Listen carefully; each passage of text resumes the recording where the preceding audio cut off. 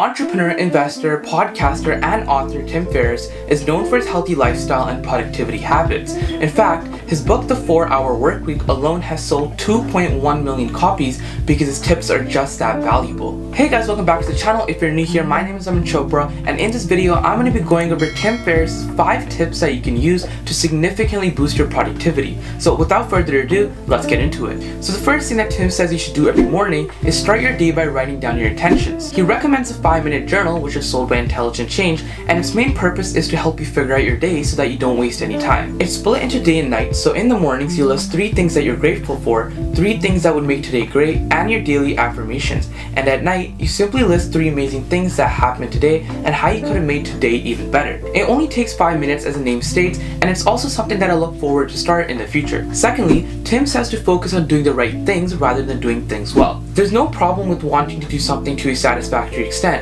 However, we do end up wasting a lot of time due to paying attention to small details that don't even matter. But if you focus on doing the right things that are actually important, you'll highly benefit from it because you'll be able to get way more work done. Next, you'll want to write down 3 to 5 tasks that are making you the most anxious or uncomfortable. The reason for doing so is because these tasks keep getting pushed back on our to-do list because we're too afraid to tackle them. And as Tim says himself, when in doubt, the most important to do is typically the one that makes you the most uncomfortable, often including a chance of rejection, pain, or failure. And so this method will ensure that you get things done rather than avoiding them. Fourthly, you'll want to make a habit of meditating every morning. Now this can be as long as you want, say 10 minutes, 15 minutes, or even 20 minutes. But the main point is to train the mind's control over emotions so that you can think clearly and focus on things that matter. In fact, Tim once said that most of the successful people he knows meditate, and because there's no harm in doing so, give it a go and see how it benefits your mood and productivity.